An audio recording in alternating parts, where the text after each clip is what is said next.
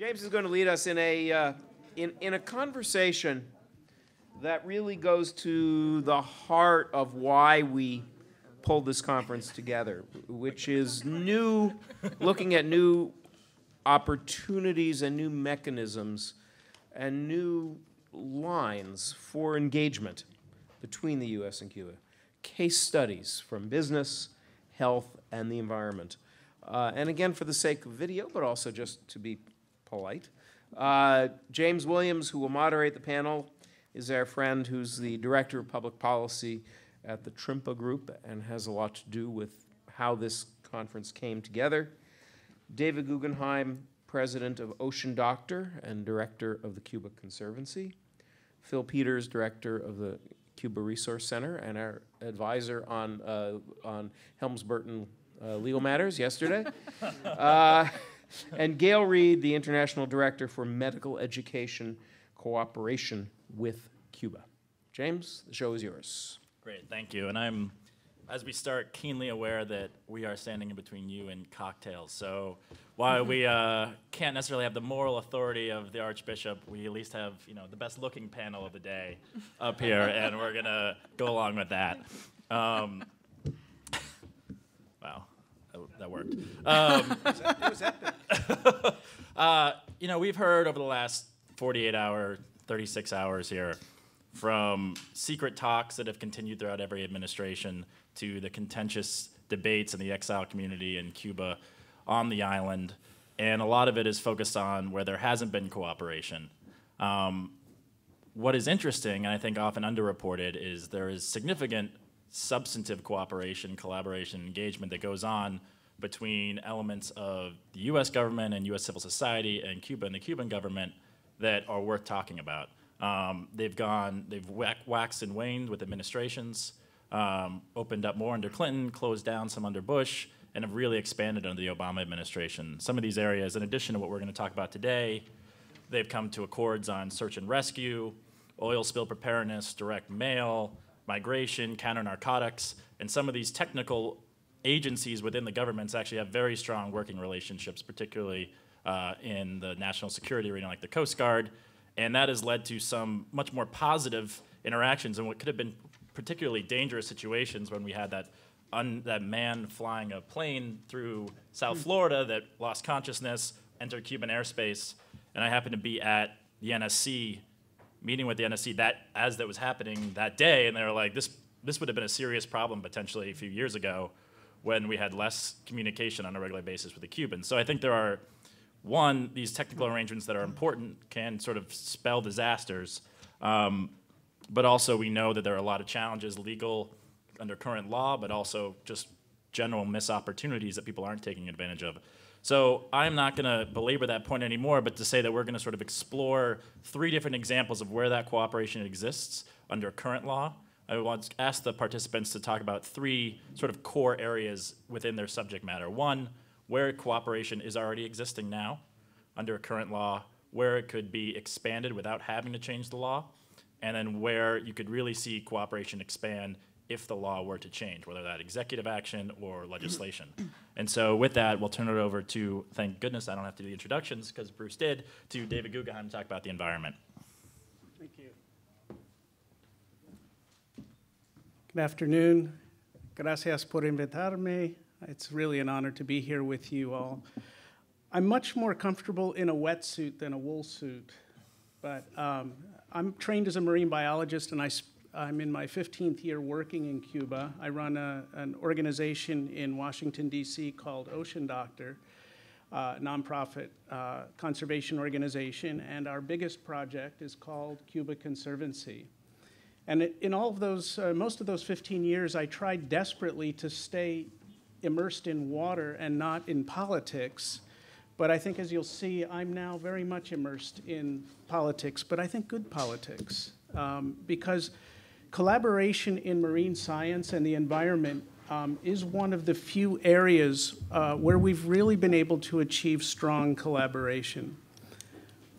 You know, the Straits of Florida we look at, and the political rhetoric says they separate the United States and Cuba. And in fact, if you're a marine biologist, you put your head below, They connect us. They very much connect the United States and Cuba. If you look at the telemetry from the sea turtles that were released in the western tip of Cuba, one of them went up into US waters, one went over and hung out in Cancun, one went all the way to Nicaragua, and strangely, all the ones with Cuban names stayed in Cuba. Science has not explained that yet. But if you love these species, and we all do, of course, we have to look across political borders because turtles don't know when they're crossing international borders if we want to understand them and protect them. And they're cute. They're really cute. This is a black grouper in Jardines de la Reina, Gardens of the Queen.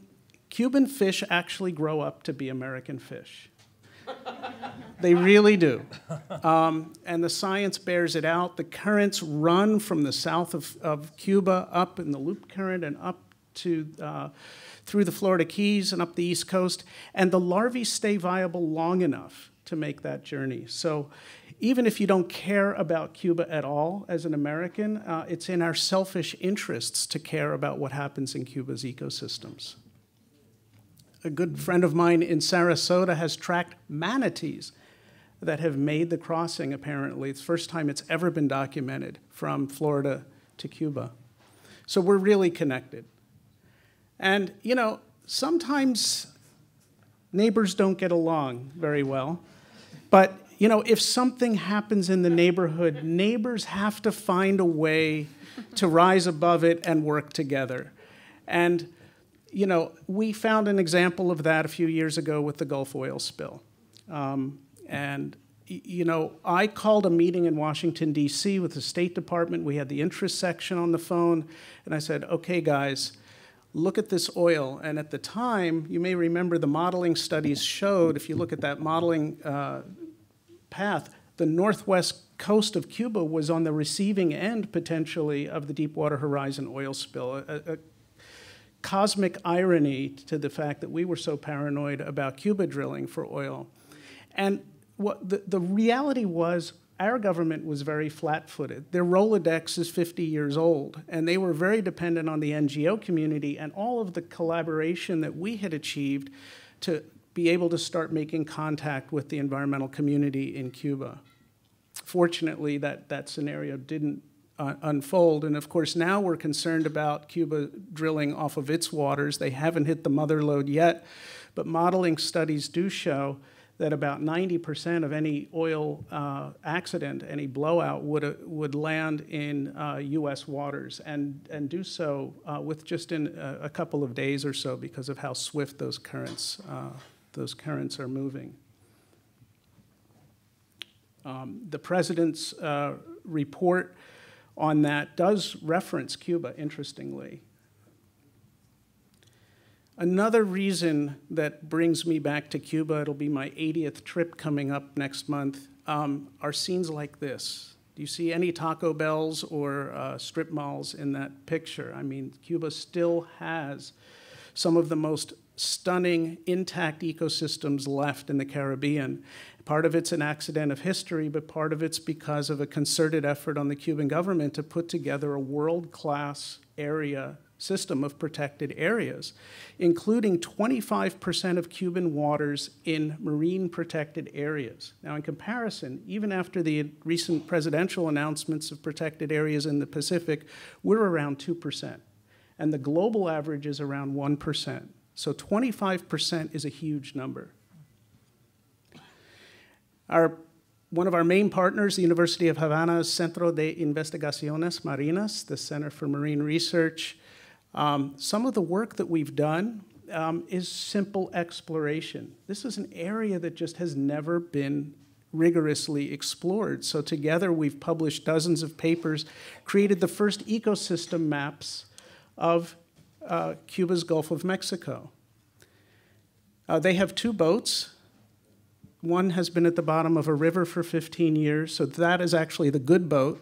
It's made out of cement, and you know, gives you an idea of the fact that Cuban scientists are dealing with really serious resource issues. They're brilliant, they're well-trained, but really need our help in order to explore.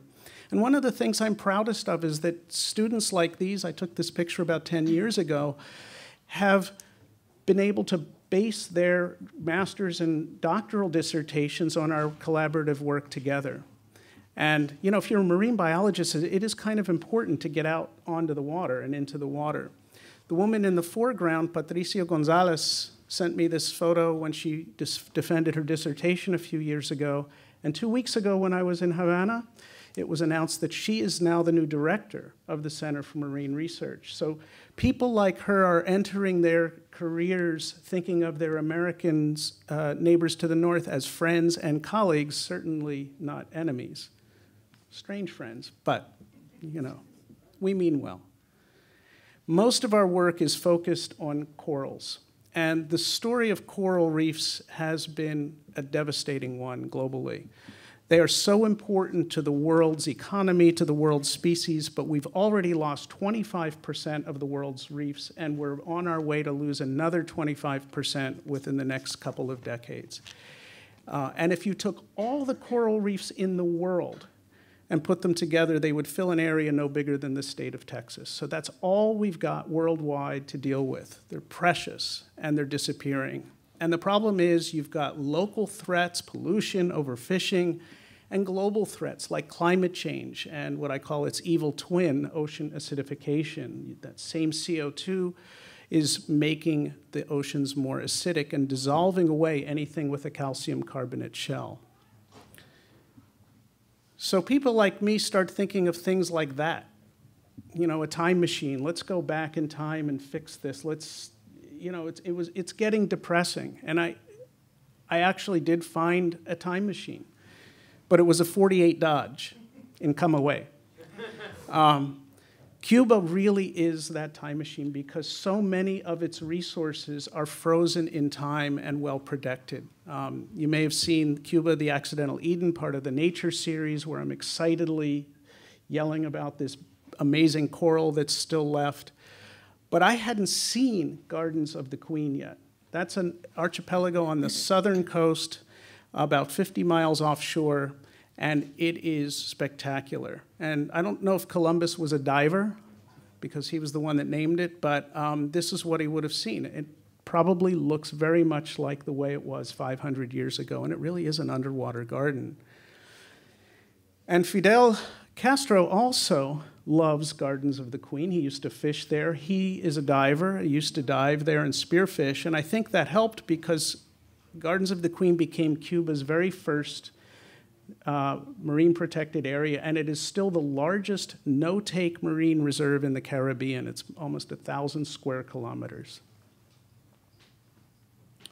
There is ecotourism there, but it's strictly limited. 1,000 divers per year and 500 catch and release fly fishermen. Some areas in Mexico have that number of visitors a day. So they've really tried to limit visitation to be able to preserve these areas. And it's like a Jurassic Park moment. This is a Nassau grouper. I hadn't seen them in 10 years. It's an endangered species. They follow you around like puppies. A black grouper. These fish have no fear of humans because they're not being hunted. A Goliath grouper. This is a baby. They get up to 700 or 800 pounds. This is a critically endangered species. That's as endangered as you get before you disappear from the planet altogether. And sharks. You know, that is a sign of a very healthy ecosystem, and I'm sorry for those of you who don't love sharks, but if you love coral reefs, you have to love sharks because they're a critical part of the ecosystem. They maintain the balance of populations and keep those coral reefs healthy. I took this picture in June. This is elkhorn coral. This should be the icon of the Caribbean. And sadly, this species, very important, is now 95% gone from the Caribbean, according to NOAA.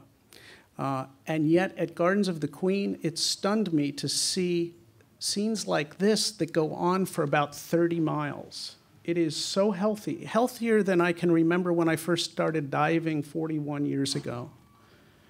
Brain corals, very healthy. Pillar corals, a fairly rare species.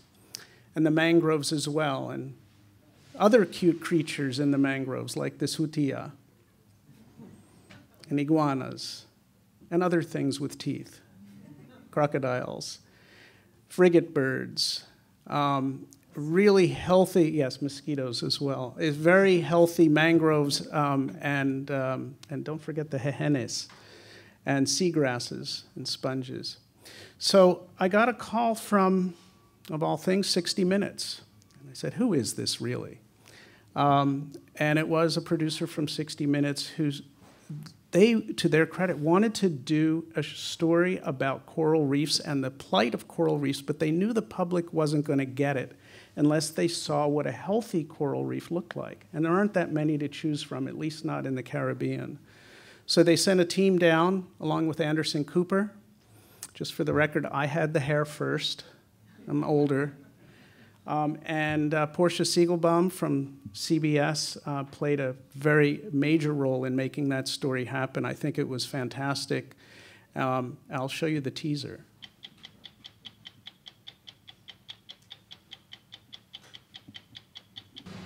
It was Christopher Columbus who named this area the Gardens of the Queen, after his queen Isabella.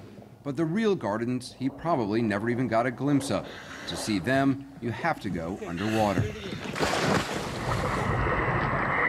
This is really the most incredibly well-protected and flourishing reef I've ever seen. Every time we went diving, we could see sharks circling our boat before we even went in. Our guide said they wouldn't bother us. We certainly hoped he was right. Yeah, I was the guide. And they asked me not to kill Anderson Cooper and said maybe he shouldn't dive deep and maybe he shouldn't dive with sharks, which of course was the very first dive he did. And he kind of ran out of air too, but we won't talk about that. But congratulations to Portia and the team. I mean, it was one of the most viewed episodes of 60 Minutes and won the Edward R. Murrow Award. And I just wanted to use this as an opportunity to show my favorite picture of me, Portia and me. I want to talk a bit about some of the other collaborative work that we're doing in this area right now. Some of it is just exploration. Just getting these Cuban scientists in the water, and there's so much to be found. In '99, the last time they were really out there, they found 6 new species of mollusks alone.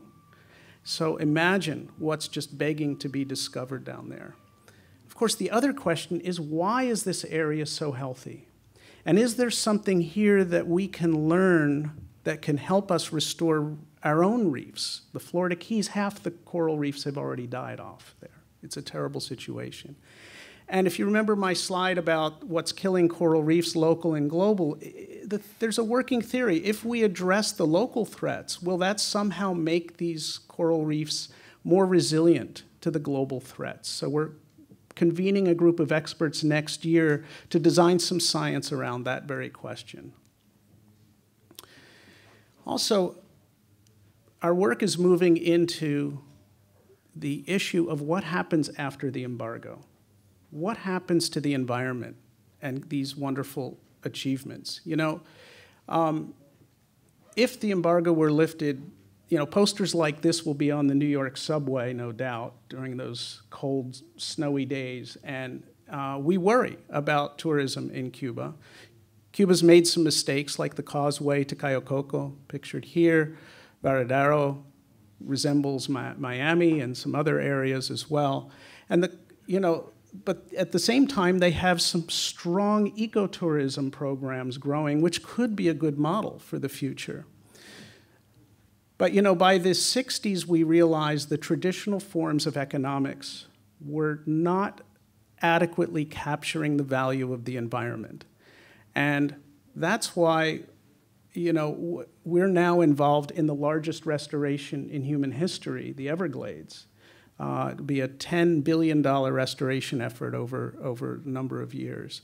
And the question is, can we use environmental economics, which is where you're putting an economic value on your natural ecosystems, to basically future-proof some of the great things that Cuba has done, these environmental achievements. So we just completed the very first environmental economics workshop in Cuba a few weeks ago to look at just that, to look at valuing the ecosystem and considering things like tourism and fisheries and other alternative futures that Cuba might have. But when those billion-dollar checks start getting waved around in the ministries, we hope that the Cubans have the tools that they need and don't necessarily follow the same path that we've followed.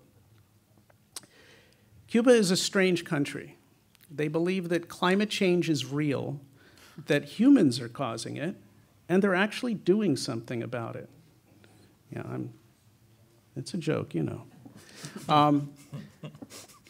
Sometimes people forget that Hurricane Sandy hit Cuba well before it hit New Jersey and New York and did devastating damage, especially to Santiago de Cuba. It's a serious situation, and one thing that we're working with Cubans on right now is looking at some renewable energy possibilities. One statistic that really shocked me was that about 500 million people in the world are dependent on diesel generation in coastal areas.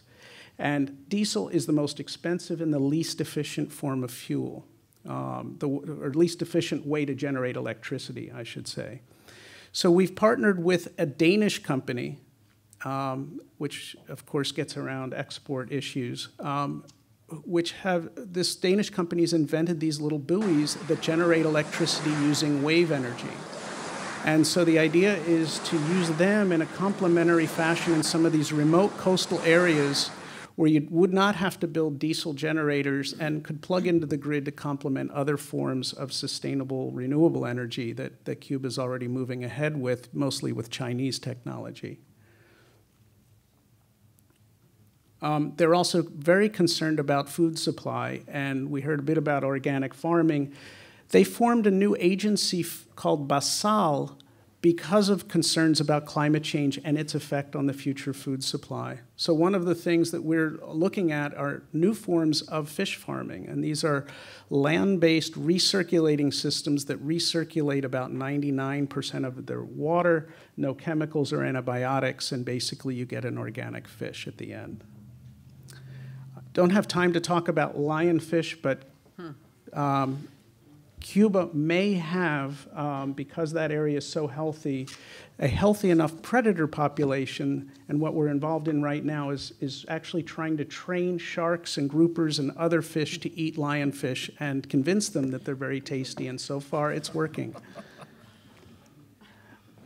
But this is where I've gotten sucked back into politics, but this is I think, a good thing, and I'm excited to tell you about it. I met with Jose Cabañas, the head of mission for the Cuban Interest Section, early last year, and he said, why can't we have a meeting with Congress to talk about this collaboration and how important it is? And I said, that's a great idea.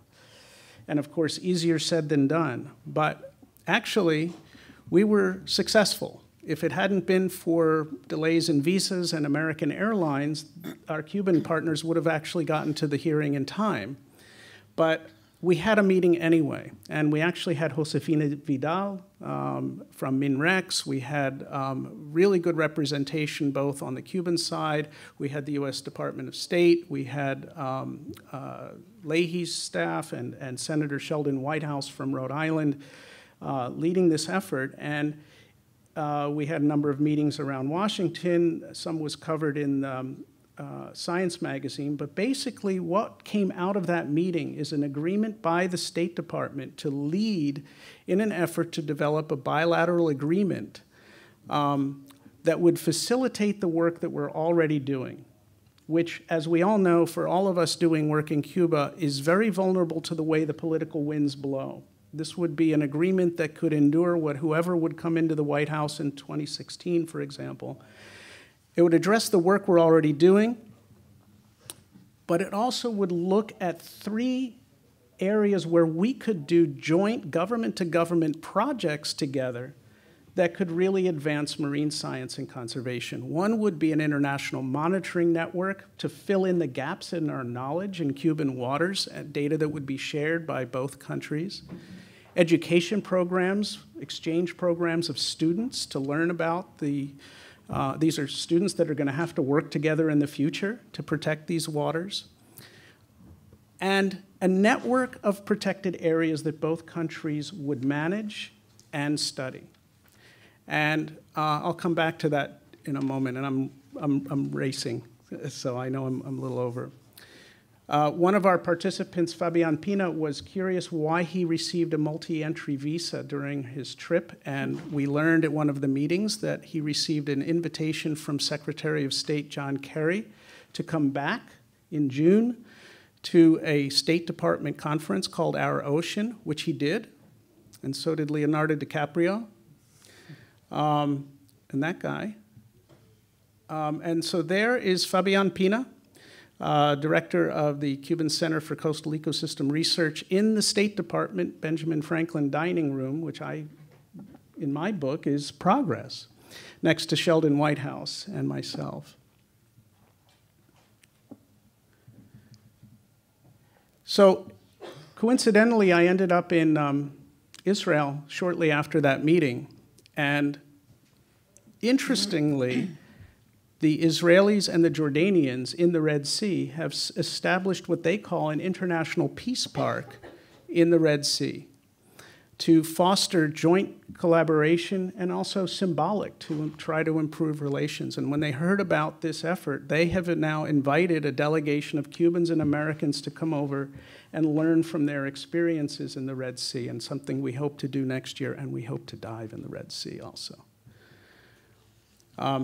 I'm going to close. I'm going to skip a lot of these slides here, just by saying, you know, the collaboration is something really significant, and I think there are too few stories about the positive side of what's at stake, what can be gained from collaborating with Cuba, and seeing a friendly face on our colleagues to the south, our friends and colleagues, and images like this. I mean, I think a lot of people that I speak to don't even know there are children and puppies in Cuba, but there are, and they're cute, and they're wonderful and inspirational. So I apologize for going over my time limit, and I thank you very much for your attention.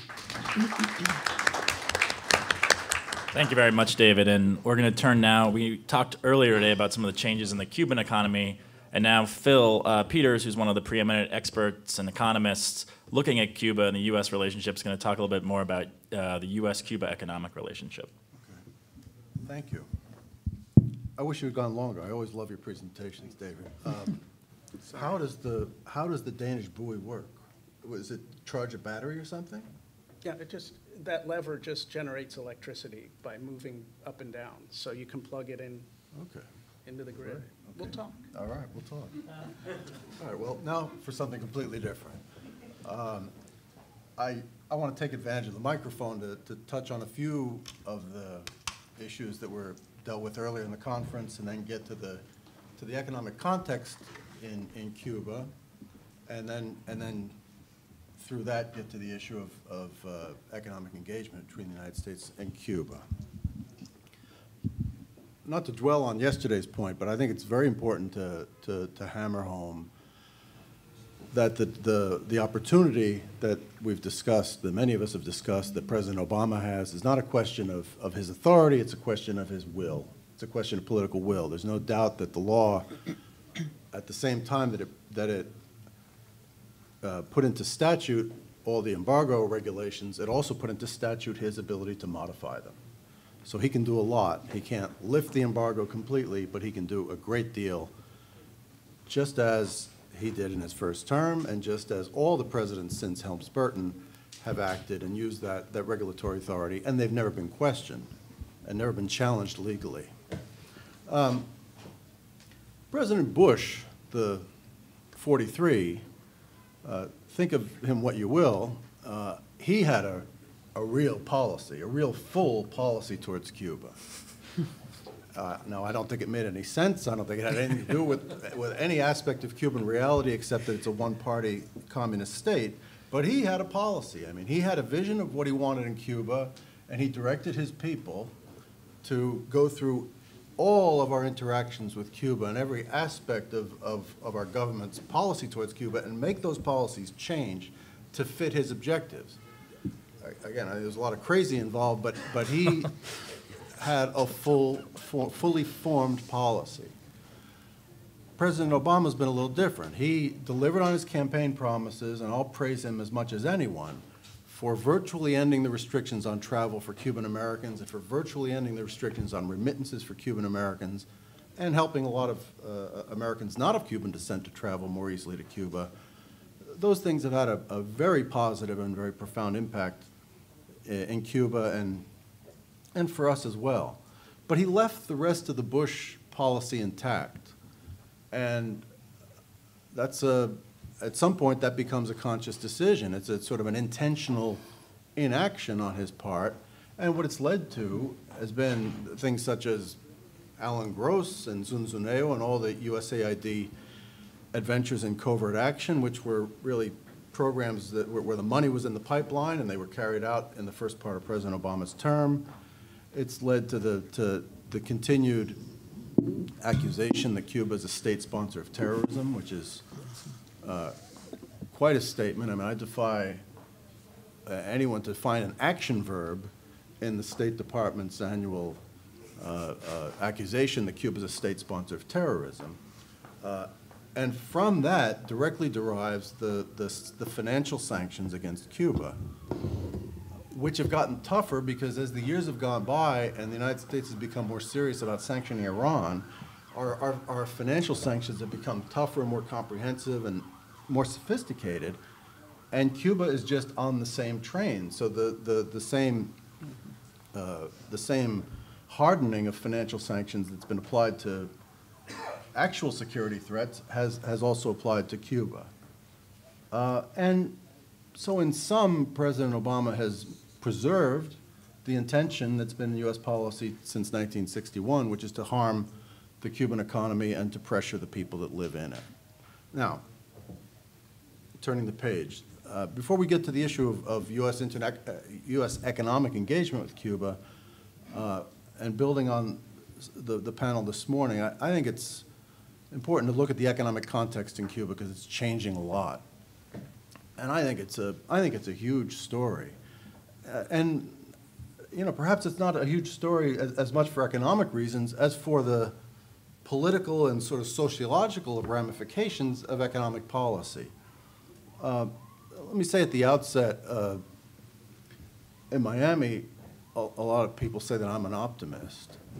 And in Miami, they use that as a pejorative.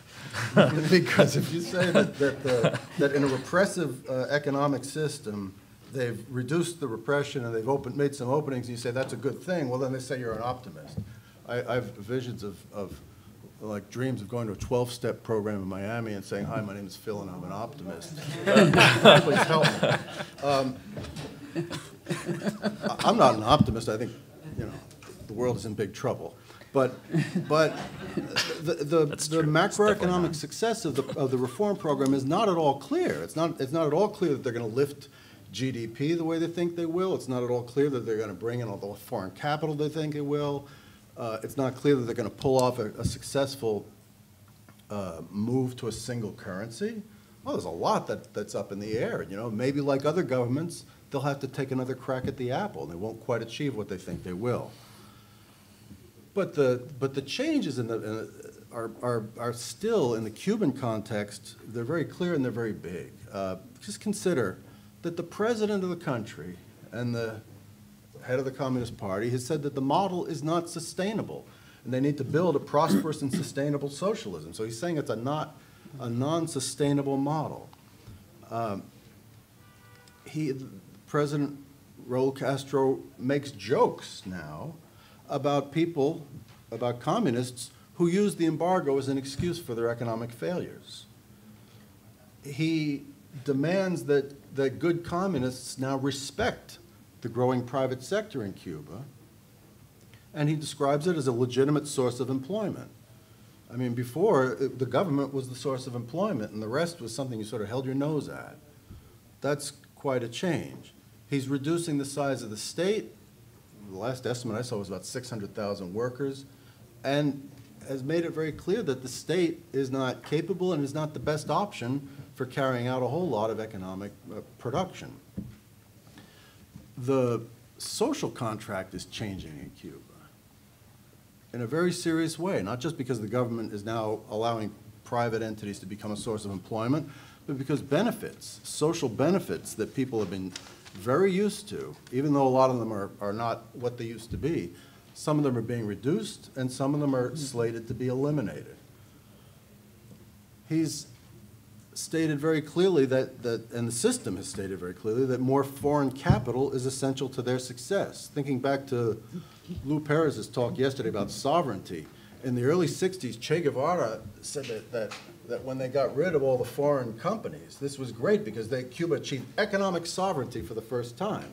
Now, not everybody would congratulate themselves on that, but that was a big deal. And so now, for them to go far beyond what they have had since the 90s in terms of foreign investment, and to say they need a huge amount compared to before, and to hammer time and time again in the Cuban media and in the official discourse that it's not a threat to their sovereignty, that's a big deal. There is also the demonstration effect in Cuba of 300,000 new private businesses, and changes in agriculture policy and changes in the way farm produce is sold.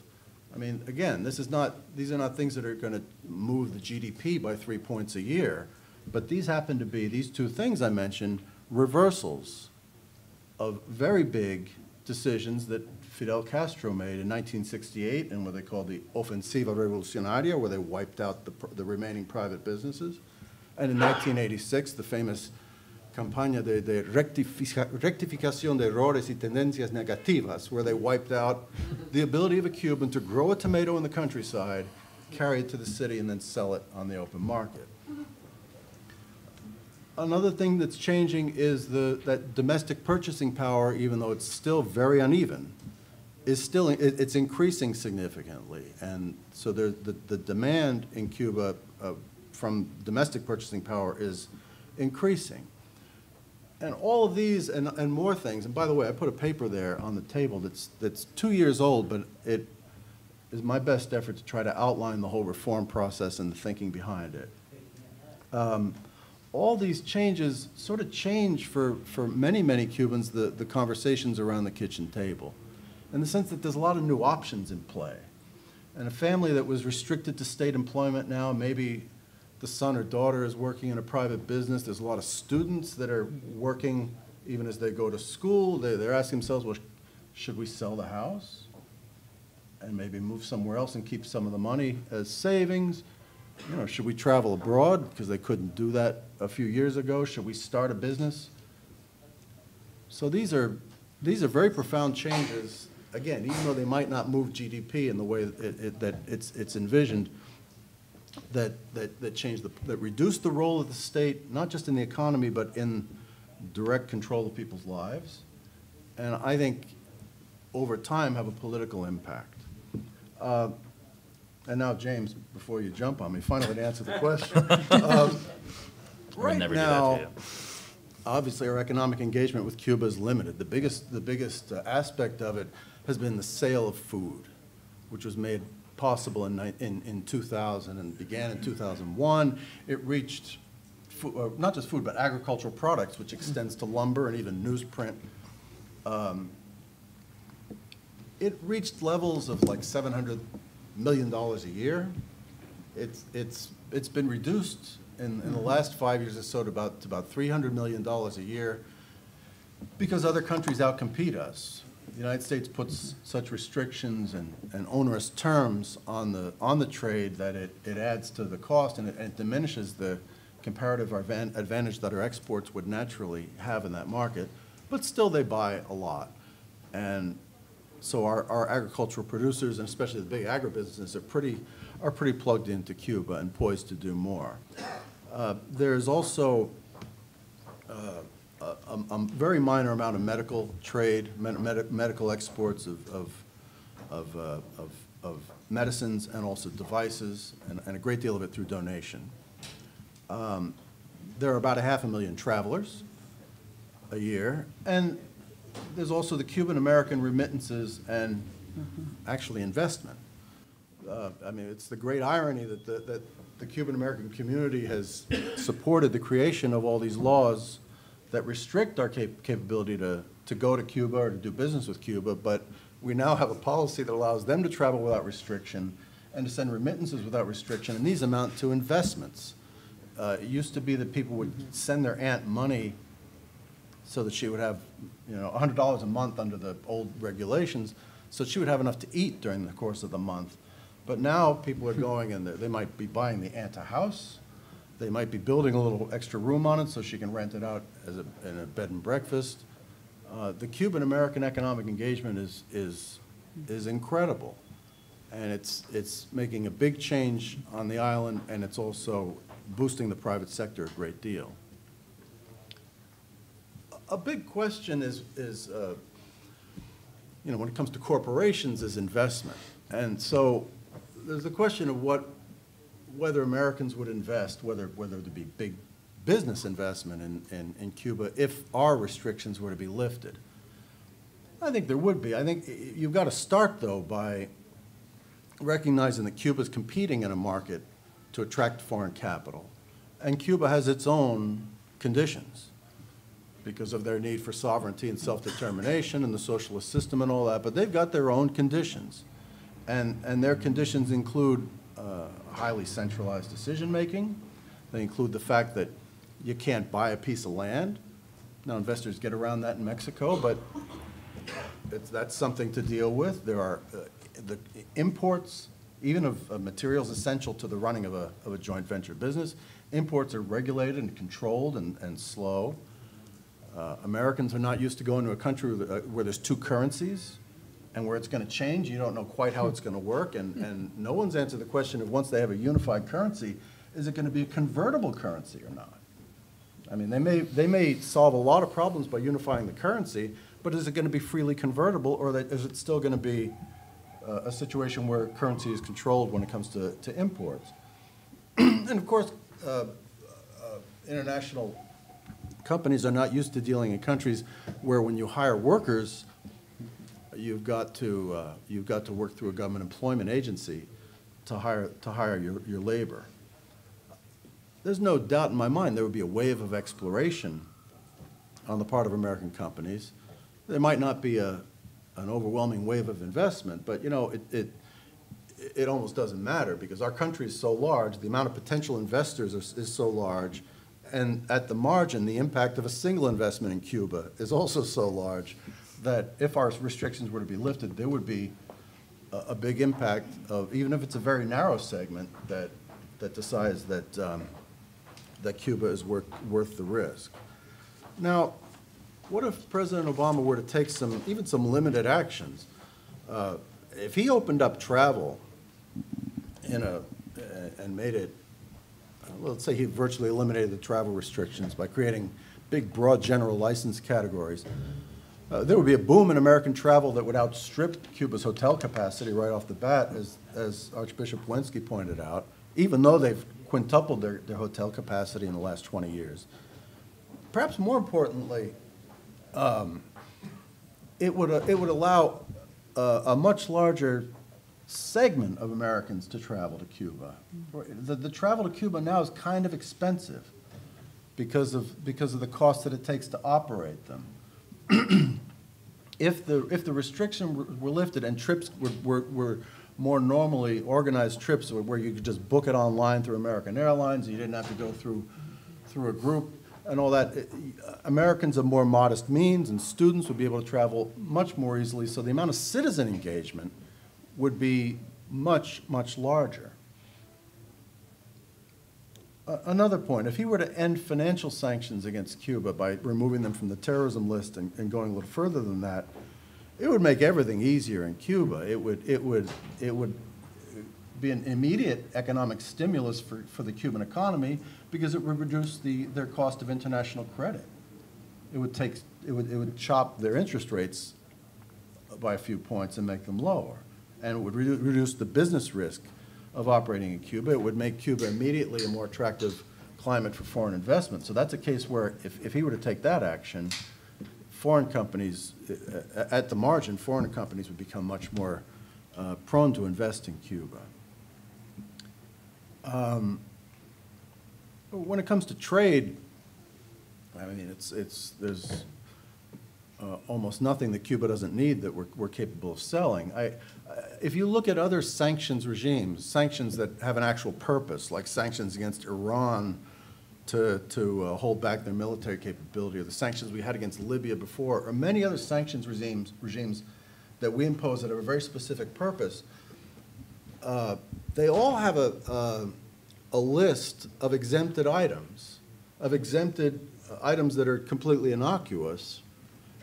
In the case of Iran, for example, that have nothing to do with any military capability, much less nuclear capability.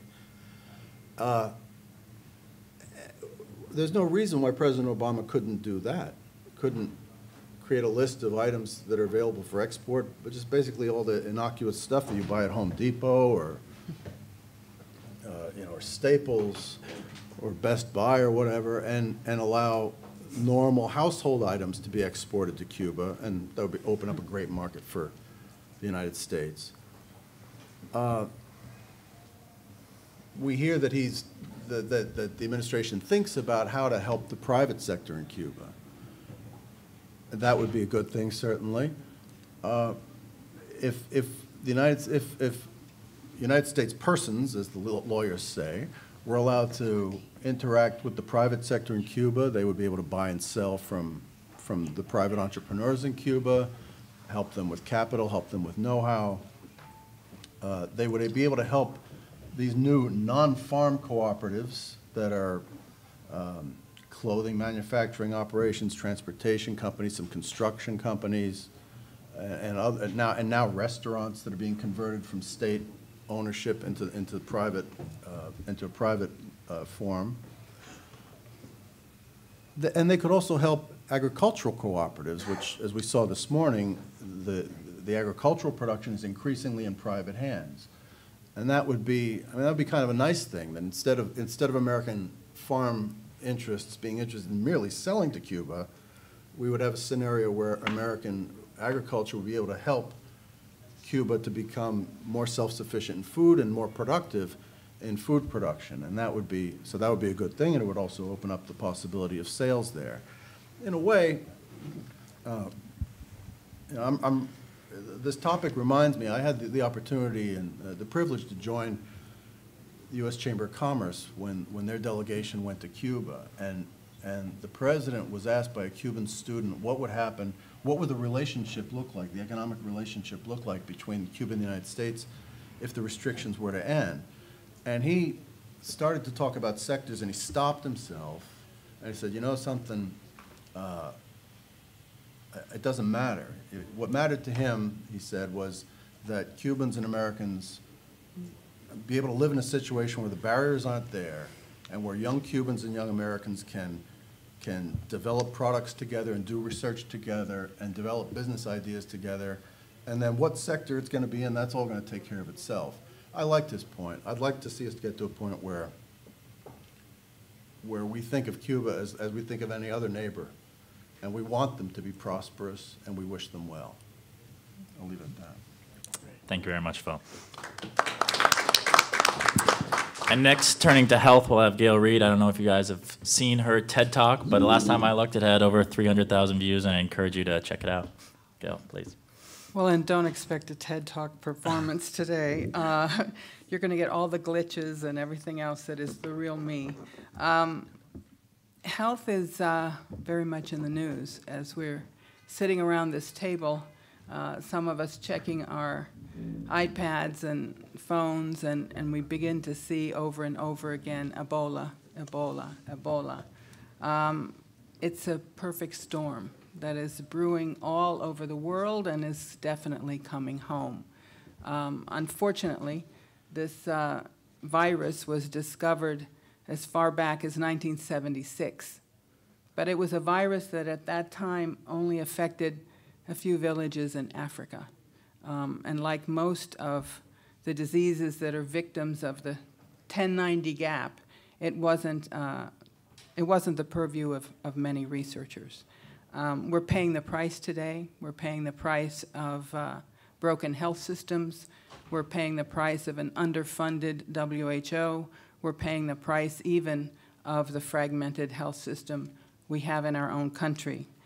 I'm going to talk a little bit about Ebola, Cuba, and the United States as I get into my talk, but I could not start really without talking about this enormous epidemic that threatens really to become the world's biggest health threat since HIV/AIDS.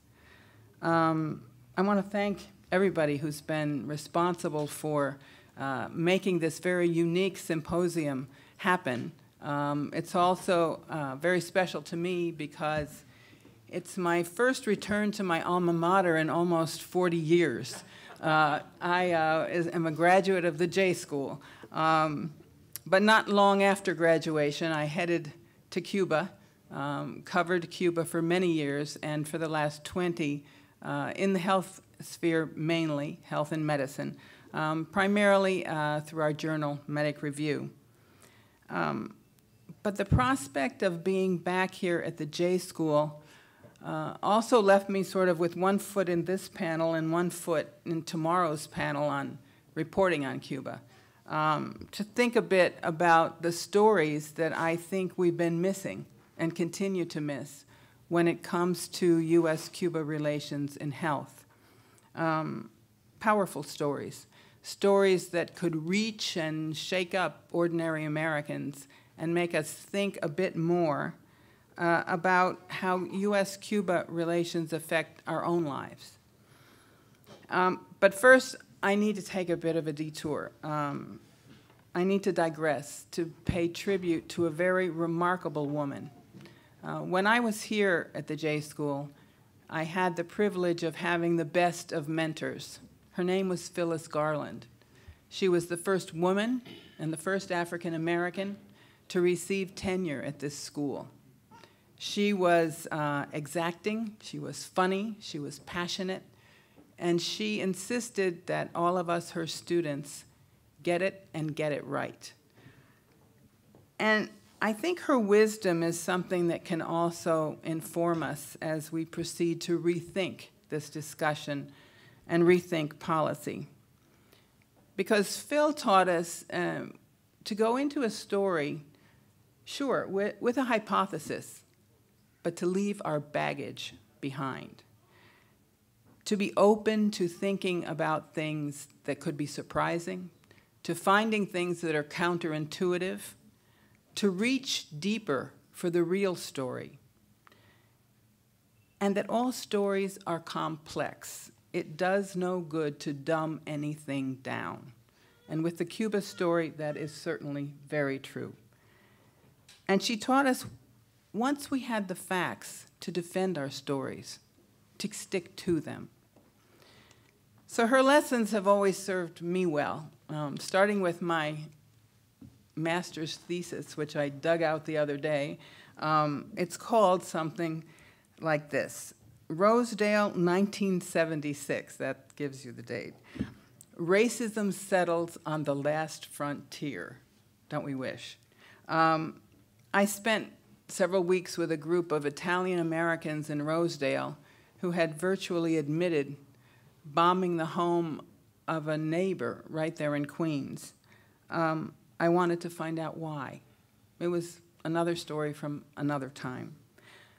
But when it comes to health in Cuba, our baggage, I think Phil would warn us, is almost too heavy to carry. And yet, at the same time, it's filled with myths, many of them that don't have anything to do with Cuba, at least at the outset. The first, of course, is the myth of our own superiority when it comes to medicine and health outcomes. You only have to dig a little bit, however, to find out that our country has appalling gaps in results, gaps that relate to income and race, that relate to place and gender, that we rank last among all of the developed countries when it comes to health care and health outcomes, at least according to studies from the Institute of Medicine, the National Research Council, and more recently, the Commonwealth Fund. The message is, yes, we have excellent doctors, we have excellent institutions, we have excellent researchers, but all of this alone doesn't add up to good health. So then comes the second myth, which is that by outspending the whole world on health, we should be getting the best results. And that's where Cuba begins to creep in.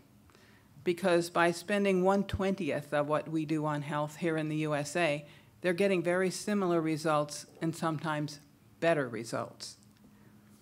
So cash-starved Cuba, with its dilapidated hospitals and poorly paid health workers, and about a third of its doctors abroad, is doing a better job.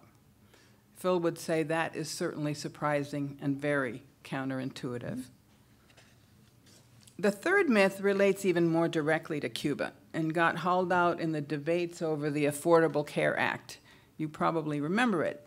It was all about the demon of socialized medicine, second only to the death panels in the debates. The logic went like this. In those countries, you're assigned a doctor. You don't get to choose your own doctor. You are forced to go to the physician of someone else's choice. And yet I was sitting there in Cuba, and sure enough, my son and I had been assigned a family doctor and a family nurse in the neighborhood. But I also vividly remember one year that I really didn't like my family doctor very much, and I went in and picked up my clinical history and took advantage of the right I had to take it over to the family doctor in the next neighborhood. And I also remember, unfortunately, taking a headache straight to a tertiary care facility and walking in the door and seeing any doctor I wanted. Another whole fabric of myths is weaved into what you could imagine as a sort of gauze curtain, blurring our visibility with the myth, and this is important, that nothing good can come out of Cuba at all, period. Certainly not good medicines, best practices, or medical education that we could learn from or use. And thus, also woven into that is the myth that the U.S. embargo and all of its corollaries only hurt Cubans. They don't hurt Americans. And finally, that even if some change were in the interests of our own health, there's nothing President Obama can do about it because all of the embargo and its corollaries have been codified into U.S. law by Congress a long time ago. Wrong, wrong, and wrong again. So the challenge is, how do we dump all this baggage and get to some stories worth telling that hit home enough for Americans to take notice? Because the fact is that Cuba may actually matter to our own health. I want to preview a few of these stories, ones that offer potential for U.S.-Cuba cooperation in our own public interest, and even in the interest of our national security, and cooperation that does not depend upon Congress, but could happen by executive order alone. Take diabetes. 26 million Americans suffer from diabetes, almost 1 in 10. Asian Americans, African Americans, Native Americans, poor people in general, are the most affected, are at the biggest risk, and also have the most complications.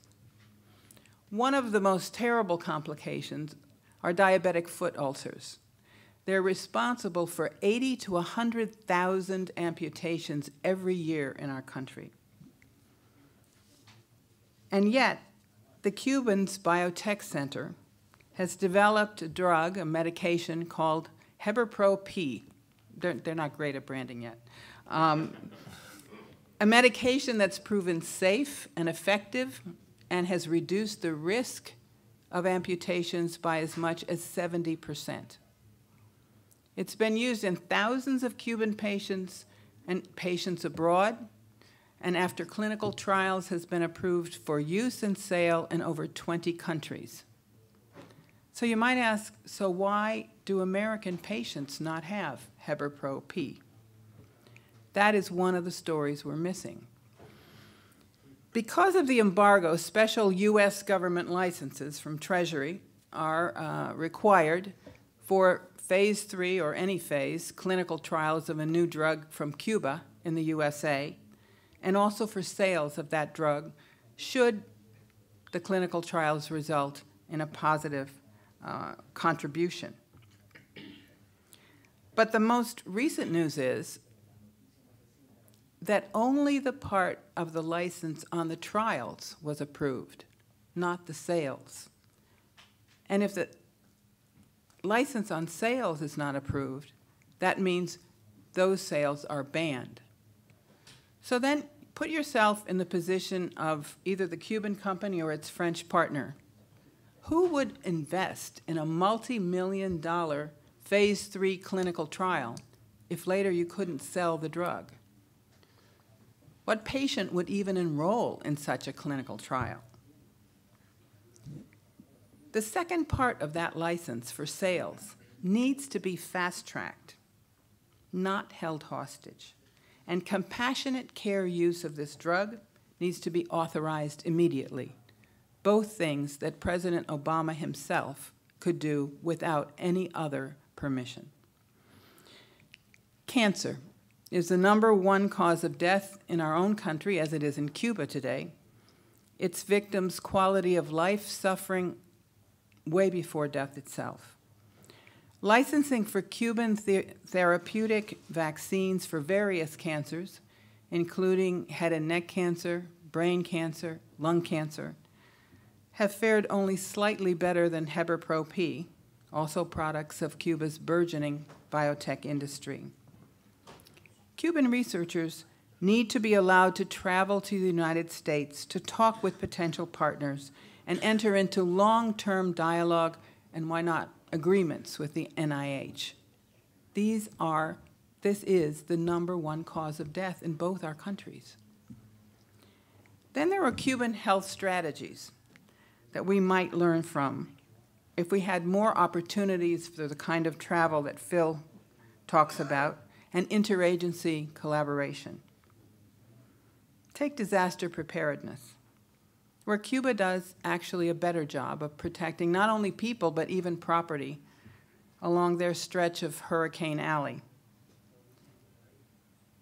Cuba experienced 10 hurricanes between 2001 and 2007. The death toll, 27. And we all know what happened during Katrina and when Sandy moved up the shores all the way up here to New York. Yet the Cubans really don't have any secrets to success. Most of it's just common sense. They do a better job of public awareness. They do a better job of community participation. They cut the lights. They cut the cooking gas when the winds reach a certain velocity. They save countless lives that way. And they evacuate locally wherever possible. And their early warnings come earlier than ours. The weather stations in Miami and Havana do have regular exchanges, and Cuba allows overflights of U.S. planes into the storm centers. But imagine how much more secure we might be through all of these storms if NOAA and FEMA and local disaster response systems were always at the table with Cuban counterparts. We're always on the other end of the hotline. Climate change is bringing us not only more intense hurricanes, but it's also changing weather patterns that are introducing new diseases into the United States, a few of which the Cubans already have a handle on.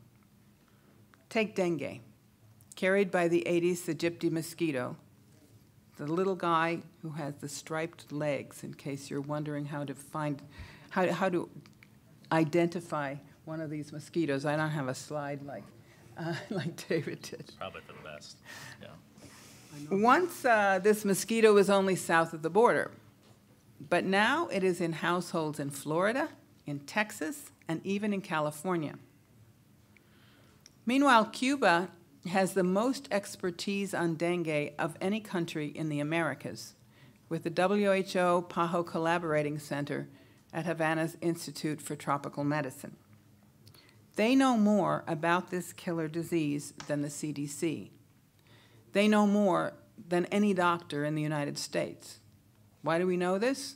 Well, a number of people in the room have talked about Josefina Vidal, the head of the U.S. Department at the Cuban Foreign Ministry.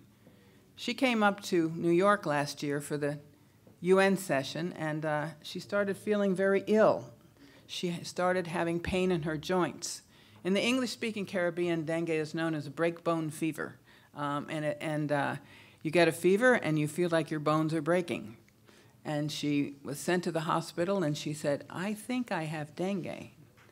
And the doctors looked at her and said, "And so now, what do we do about this?" She said, I think you should call Dr. Perez at the Institute of Tropical Medicine in Havana. And that's exactly what they did.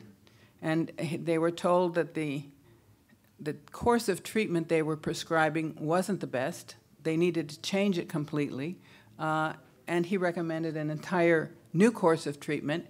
And Josefina was in a few days on her way. But that gives you an idea that we're not prepared for dengue up here. We're not only not prepared for dengue, but the course that Cuba offers every August on dengue for professionals in research and in clinical medicine is almost off limits to U.S. participants. Each single participant has to ask for an individual license to attend that course. Some of them get them, some of them don't. As Phil said, by a stroke of the pen, President Obama could very easily make much of this travel available, possible, and permissible under a general license. There's also another bug that deserves attention among the stories we're missing. It's danger, also a product of climate change.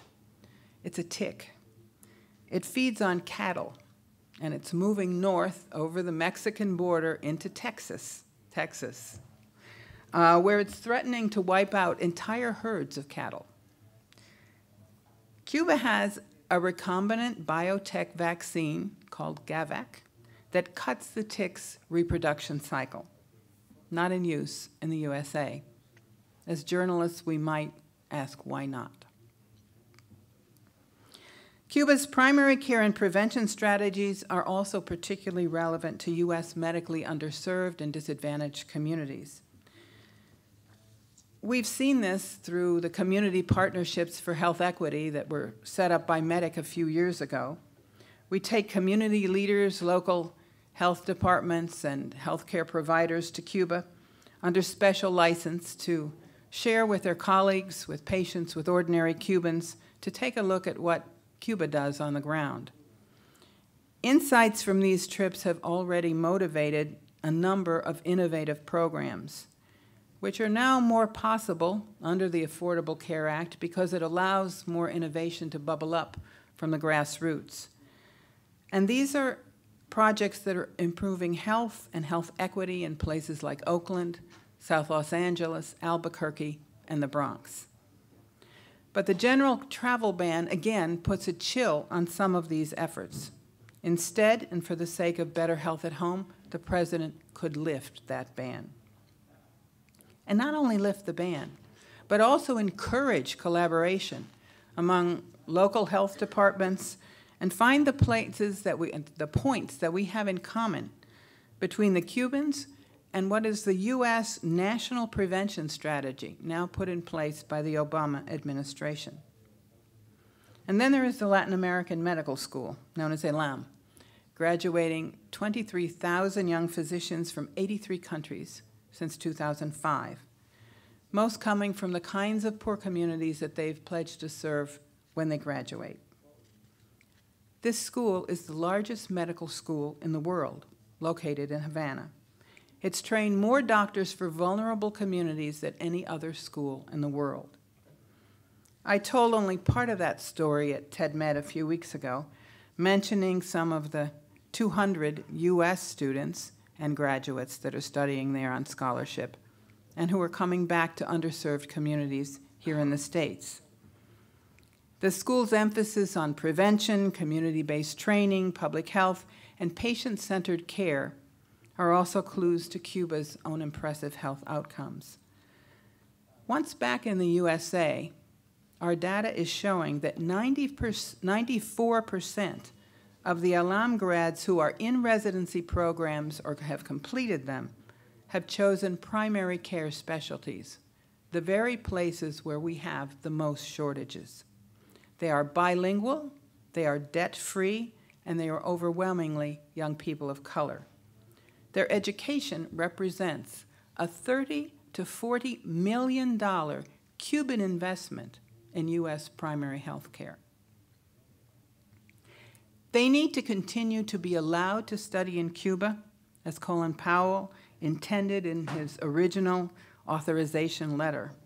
And more broadly, the U.S. should initiate cooperation with ELAM's graduates and with Cuban health professionals serving abroad, especially in Africa. And that brings me to Ebola, the epidemic that may prove to be the biggest challenge to global health, as I said, since HIV/AIDS. And it's not only me saying it. It's Tom Frieden, it's the WHO, it's the World Bank, and now President Obama. Ironically, perhaps it presents yet another chance and even a practical political cover for President Obama to offer logistical support to the nearly 500 Cuban nurses and doctors responding in West Africa, to make standard practice of an action taken by a lone U.S. Army helicopter pilot back in 1998 in Honduras, a country that was racked by Hurricane Mitch and where the U.S. sent all kinds of military logistic support and the Cubans sent doctors. There were a bunch of Cuban doctors stranded in one place, and they had to get to a remote village separated by floodwaters. And the U.S. helicopter landed out of nowhere and said, "Are you the doctors that have to get to this village?" And the Cuban doctors looked at the helicopter pilot and they said, "Yes, but we're Cuban doctors." And he said, "But you're doctors, hop on." We would hope that this would become policy, not just the practice of a single helicopter pilot. And if you've been reading today's stories, we see some encouraging remarks by Secretary of State Kerry, who has actually praised the Cubans for their initiatives. And also we see some Marines who have been making way for the Cuban, especially nurses, to set up in Sierra Leone. But this needs to be part of a bigger shift. Switching from that stupid stuff policy that infiltrates HIV/AIDS prevention programs in Cuba in the name of regime change to one that saves lives in this global health emergency and helps to prevent Ebola's spread. President Obama has the chance for even further research and development initiatives in cooperation with Cuba to find a vaccine, to find more effective medications than ZMapp. Because like others before and after it, this epidemic, unlike politics, knows no borders. So as I talk about Ebola, it's Ebola in Spanish and Ebola in English. That's why I keep screwing up here. I have to go back to ELAM, where the list is growing of hundreds of graduates who have written to the WHO to sign up for service in West Africa. They're the heroes of other battles, too, against disease and disaster, beginning with service in Haiti by grads from 27 countries, including the USA. What motivates them? Where do they come from? What's their story? Here to tell you at least one story, his story, is Dr. Joaquin Morante, Latin American medical school graduate, class of 2012. And I have to say hello to Dr. Ida Alston, his wife, who's there with her baby as well, who's made it all the way from Brooklyn. I don't know how you did it so fast, where he's now doing his internal medicine residency at Woodhull Medical Center, which was just written up in the Times last week. I want to leave you with Joaquin so he can spend, I guess he has about 5 minutes to tell his own story. And thank you for making it your way up here. I know it's tough to get out of that residency. So I guess this is the 5-minute telling of my story. So my name is Joaquin. I'm born and raised here in New York, actually born in East Harlem, pretty much raised between East Harlem and the Bronx.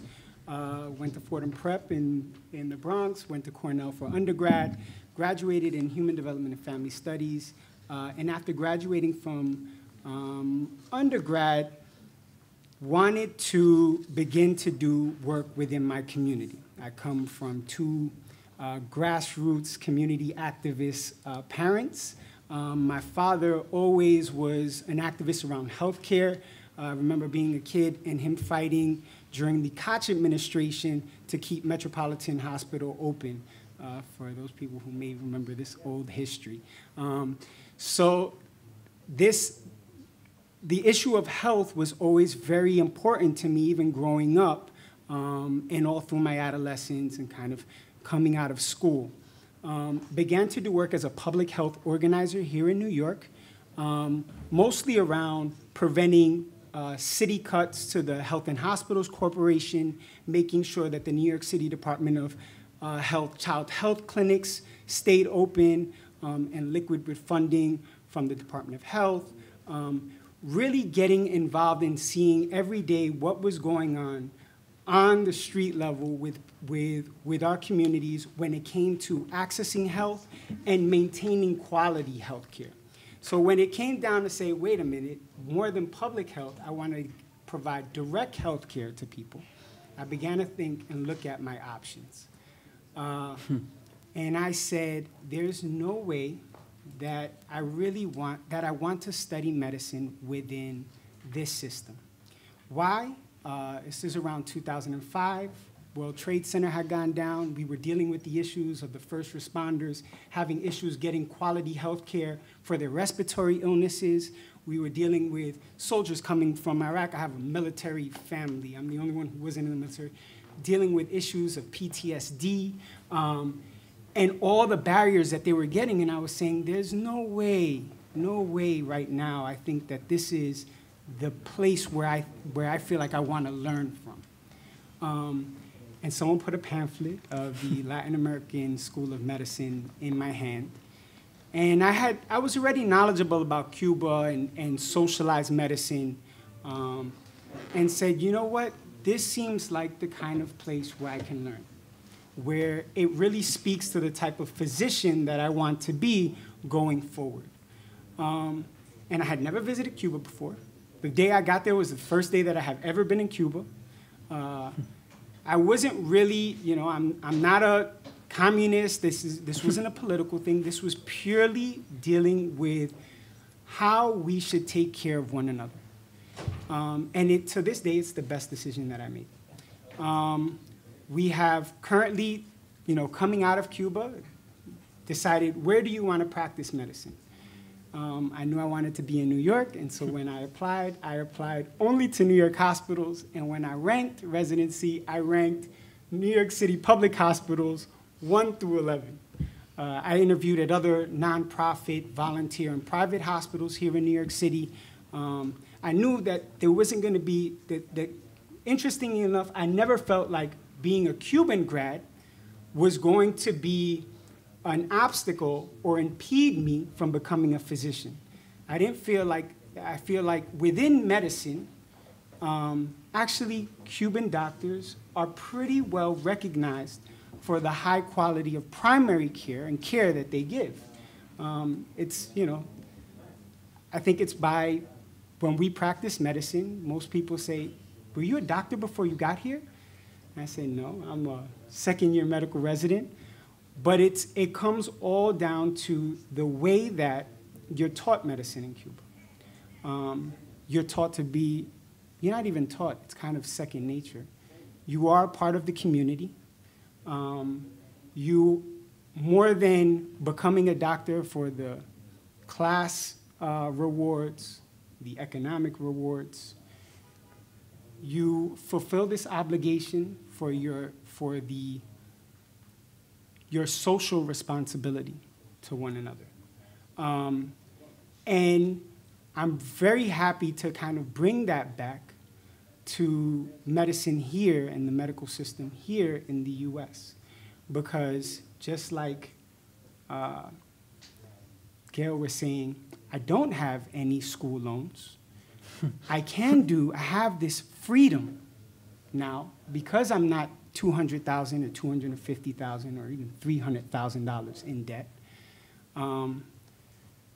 to do what I want to do and to practice the type of medicine that I want to practice. I don't have to go into allergy or super specialties, which are all needed, not to belittle them.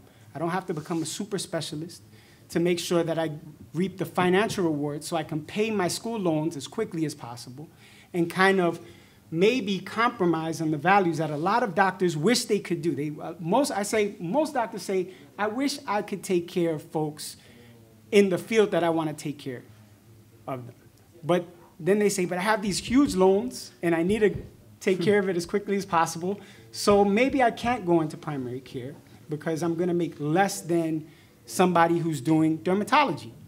I can pay my loans off, I can live well.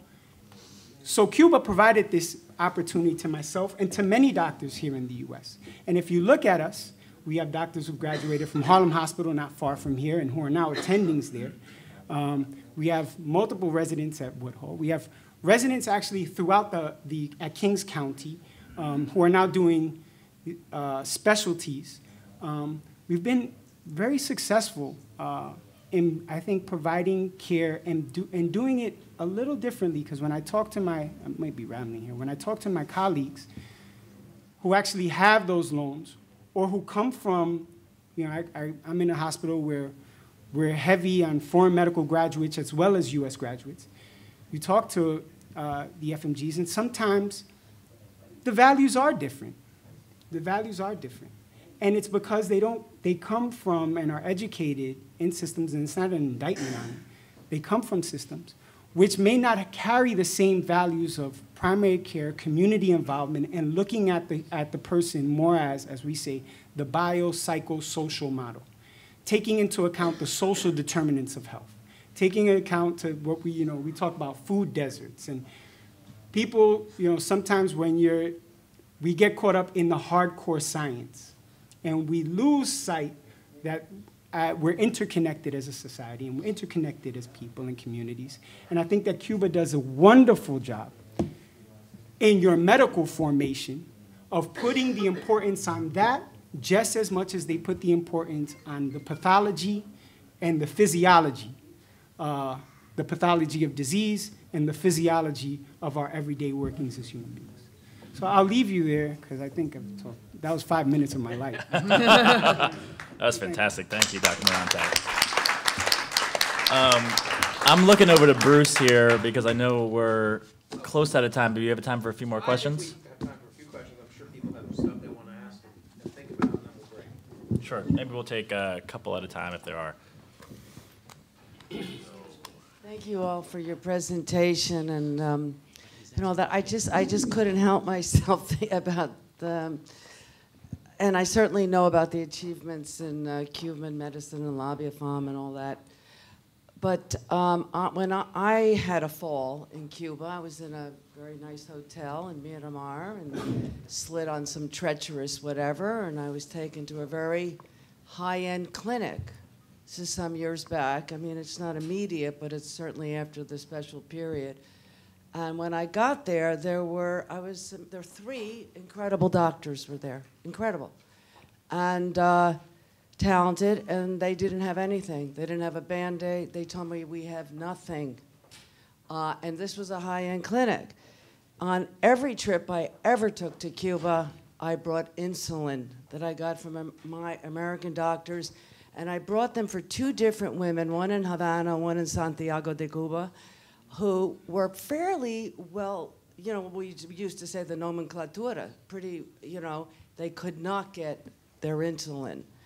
And the third thing I would say is, and this is a little bit back, during Elian Gonzalez, one of my sources who was in the family, and that, I'll just leave it at that, and Juan Miguel, his greatest fear in talking to me was he was scheduled for a big surgery, and he was so worried that if he was identified by his name, he would lose his slot in being able to have the surgery.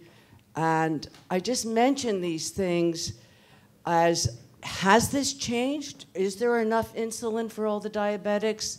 Are the clinics that even tourists go to, are they now supplied? And my Cuban friends would tell me, when you go to the hospital, you bring your own sheets, you bring your own bandages, you bring your own everything, except, as you said, these fabulous doctors. And is there remaining fear among ordinary Cubans that they're going to lose their slot in these surgeries if they say something critical? That's my question. Sure. We'll take a couple, and then we can all answer. Does anyone else have a question? I would just second that some of the people I've worked with in Cuba have similar issues where a sound tech that I worked for years when he had his child, they didn't have running water at the hospital. I back that up as well, though. Excellent doctors, just really short on resources. Mm-hmm. And just seconding, just reinforcing exactly what you said. Yeah. Gail, I have a question because you have talked about like prospective collaboration, but can you elaborate on what's going on right now? Like, what are the projects that are happening? Even if you want to say it off the record, but we want to know more of what's going on. And also, like, just to elaborate a little more on these problems with the health system right now. There's a lot of debate on how, like, the exportation of medical services to Venezuela and Africa is impacting the local health system, because there's like more than 30,000 doctors abroad. So what's your view on this impact on the local health services? Let's take that 3 and then maybe one more round. Okay. Let me start with the last one.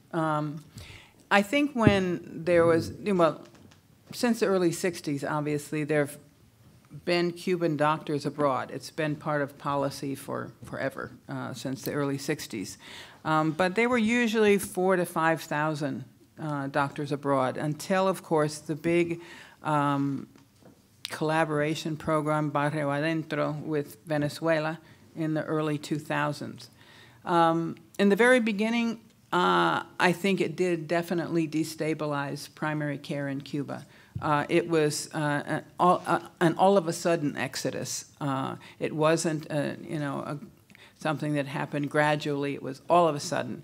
And it forced, in fact, them to reconsider and redefine the whole family doctor and nurse program for several years. Until more recently, they've been able then to ramp up through successive graduations of new Cuban doctors the posting of the family doctors and nurses once again in about 11,500 family doctor and nurse offices around the country, and they are now fully staffed. The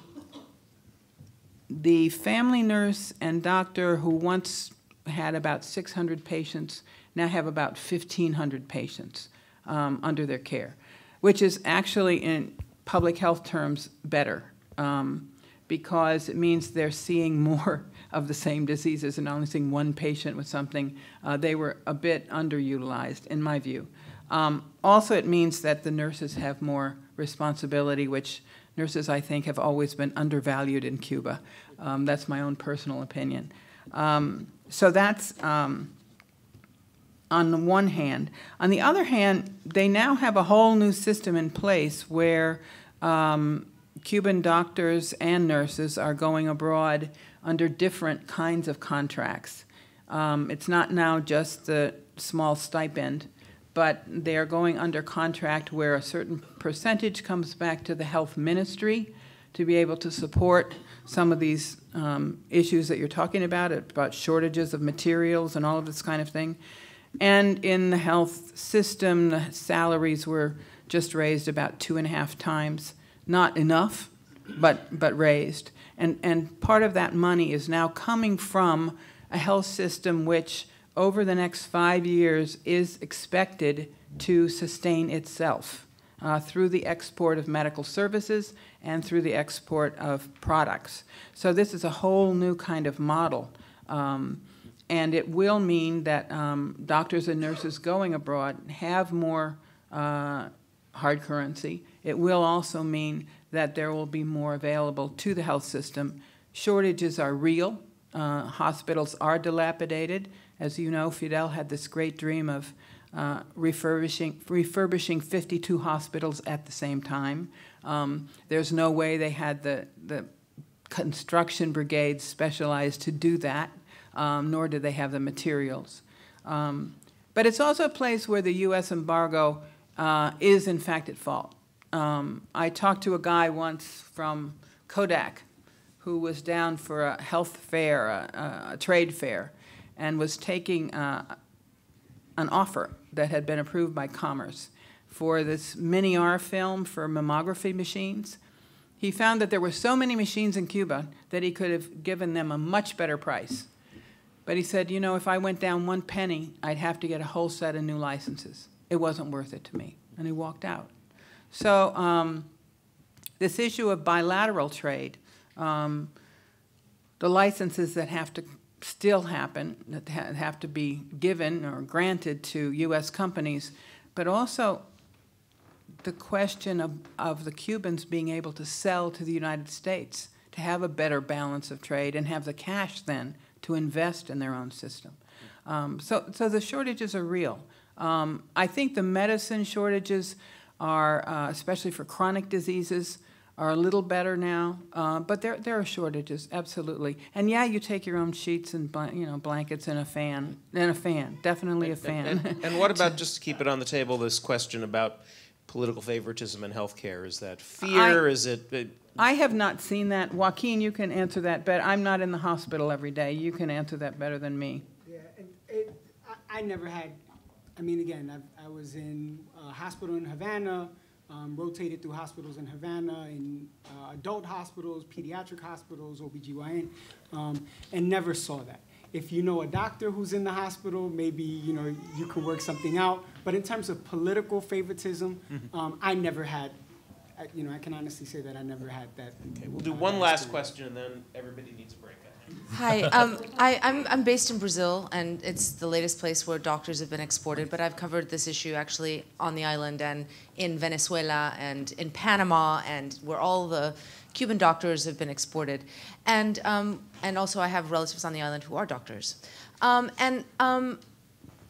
I have to say is it's a lovely picture, and I believe in many of the things that you're talking about, but the reality is that what many of them have told me, and I've reported on, is that they feel that they, in a way, have been held hostage.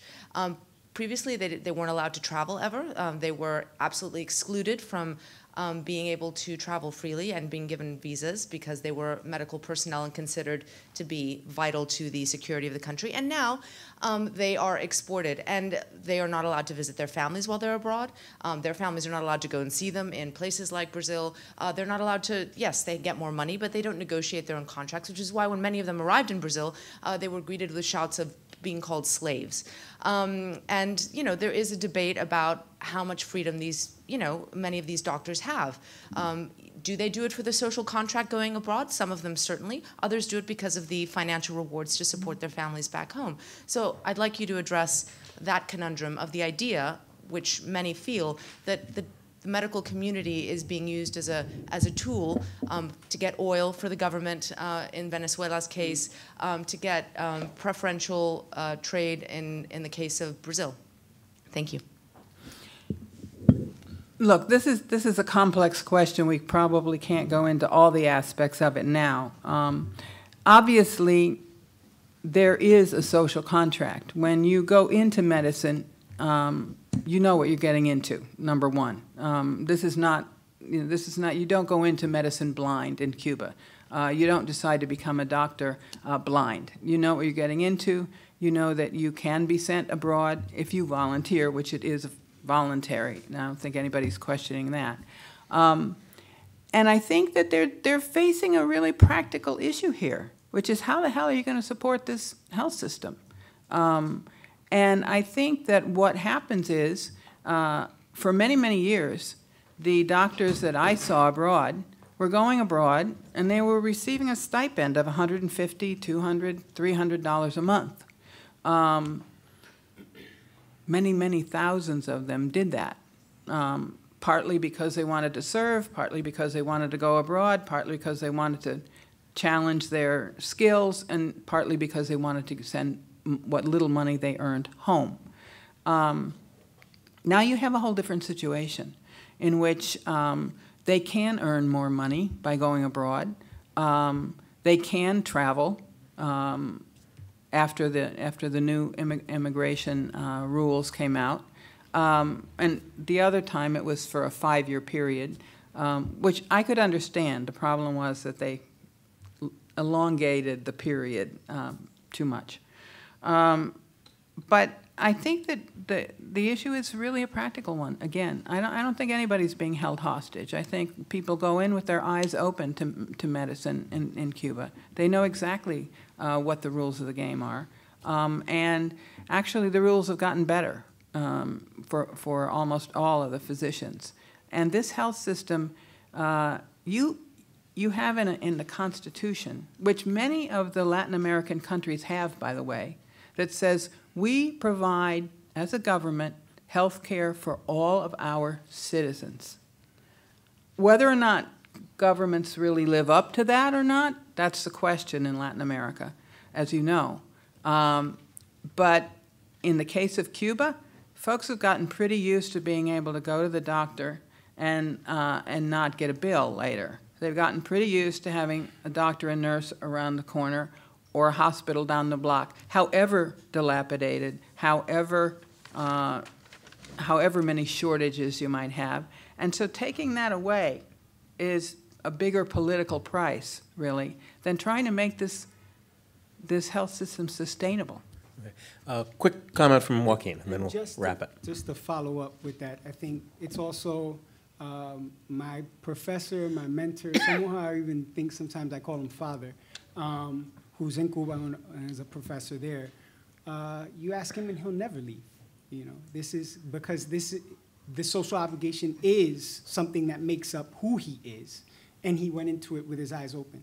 I think the other part is what is the beauty of the Latin American School of Medicine is my roommate in second year, who's Brazilian in Ubatuba, is now providing care in a place where there were no doctors before. And it was actually the Brazilian government that made it very difficult for him to get started doing his work. So give a man a fish, he'll eat for a day. Teach him how to fish, he'll eat forever. And I think that's what the beauty of the Latin American School of Medicine is when they begin to form doctors, not just in the US, but in Brazil, in Venezuela, in Uruguay, Paraguay, Colombia, Bolivia. You go down, every single country, go down from Mexico all the way down, and you're going to find physicians trained in Cuba with the obligation of providing care in those underserved communities that physicians trained there weren't really able to get to. Okay, thank you, Powerhouse panel, who ended the day really on a bang.